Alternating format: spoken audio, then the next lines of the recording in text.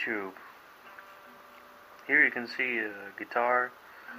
I've been working on making coil pickups. So here you can see a standard type pickup, and it has these iron pole pieces and copper wire around it, these magnets on the back, and simply a wire going into an output here. So as you can see right here, I have attached both pickups in parallel, but you know, the transformer has a lower impedance than the larger pickup coil, so I had to add a little bit of resistance, so that's what the pot meter is for.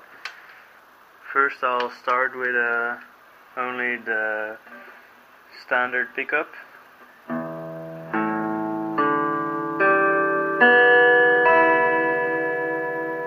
You can hear it as a nice warm sound.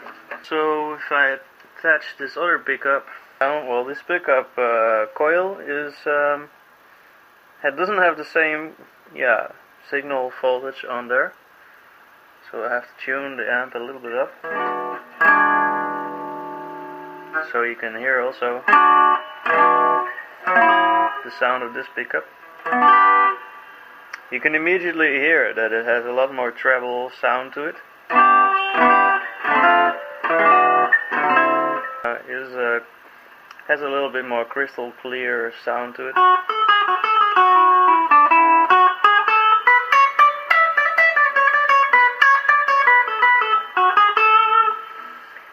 So then if you add both the coils together, you can hear both of them.